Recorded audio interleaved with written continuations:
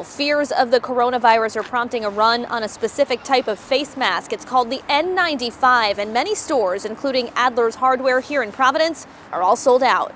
Oh, Maskomania. It's been crazy, because we, for no particular reason, had a larger than typical amount on hand when the coronavirus came out. So for a while, it was like, we were selling them.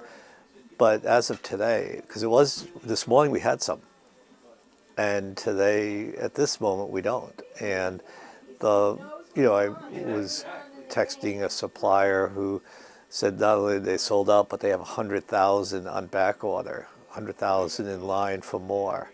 Harry Adler says they've sold a 6-month supply in just 6 weeks. He hopes they'll have more back in stock soon. Meanwhile, phone calls about travel insurance are up 40% at Insure My Trip in Warwick. We're hearing mostly that people are afraid to travel. So right now, if they have cancel for any reason, which is one of the buy-up options on a policy, they can cancel their trip and they don't have to have any sort of reason at all.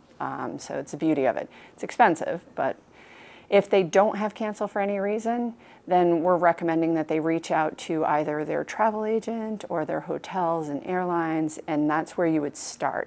Once it was a known event, though, it's sort of like if you hit a tree, you can't buy car insurance to cover that event. So it's sort of like that. And if you want to buy travel insurance, you have 14 days to do so once you book your trip. We'll have much more about the coronavirus tonight on Eyewitness News, starting live at 5.